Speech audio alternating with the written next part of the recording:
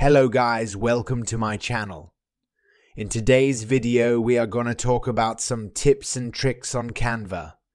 If you want to use Canva Pro for free, my video is also available. Check the link in the description. So without doing further, let's jump to our video. Number 1. If you want to add texts on your project like this, let me show how can you do this. Click on your project and type T to add text.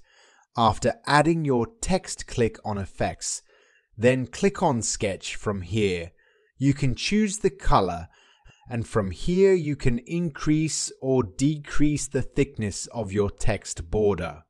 And by clicking on this button, you can change the color of your text.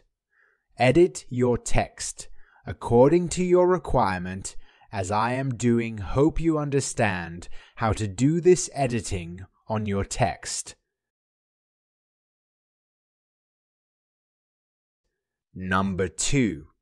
If you want to create outline around your character like this, add photo without background and click Photo Editor, then click on Effects, then select Outline Effect.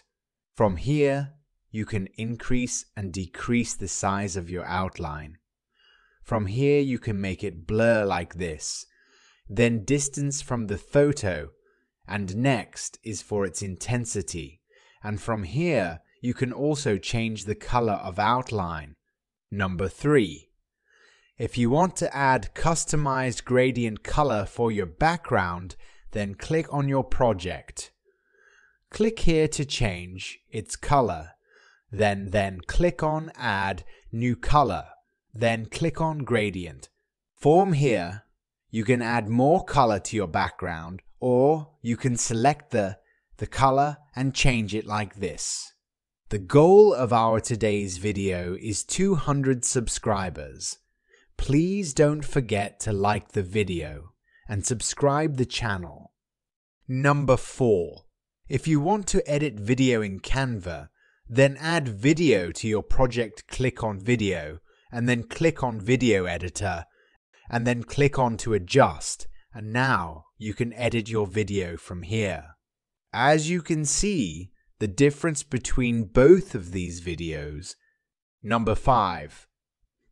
If you want to add any object to your project, then click on Photo Editor and then click on Magic Edit.